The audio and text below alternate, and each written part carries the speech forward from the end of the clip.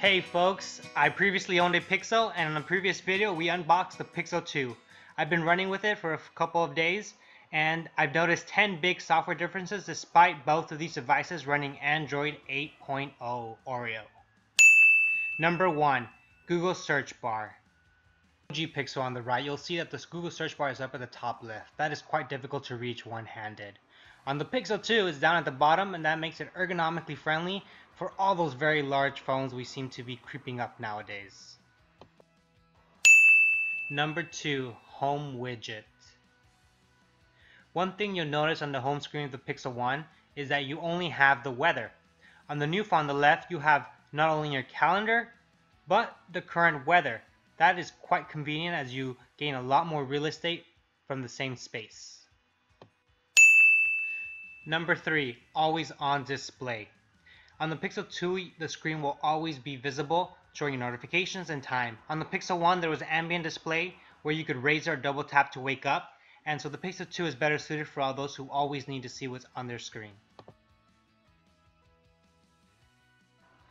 Number 4. Hidden menu button. This one's a little bit more of an Easter egg.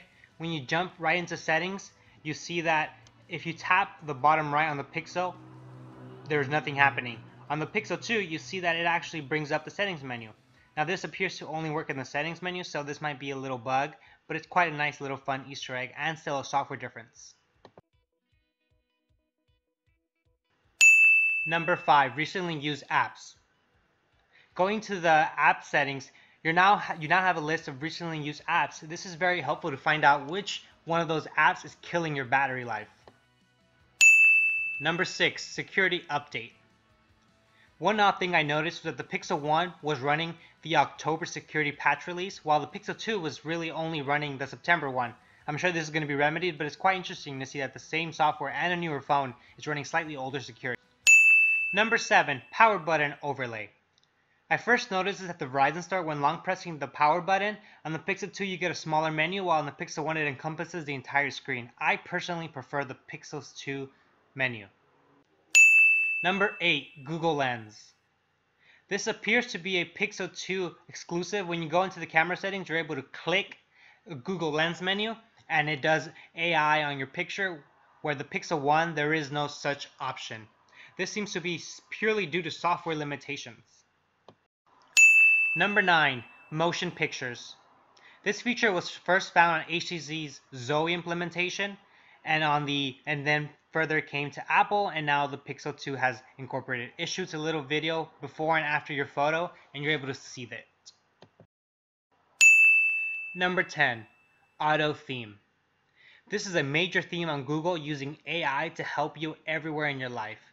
Here, when choosing a wallpaper that's slightly light in colors, will garnish you a different colored Google search bar, and the notification drawer will match its color. Here we have a slightly dark gray / white, and if we go back into the themes and choose a wallpaper that is slightly darker in color and set it on both the lock and home screen, the Google notification bar stays gray, but when we slip down and see the notification drawer, now it's black, matching the theme. This is a very cool implementation of AI, and I'm excited to see what Google comes up with next.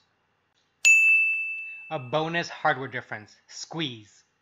On the new Pixel 2, now when you squish its sides together, squish, squish, squish, we're able to call up Google's Assistant automatically.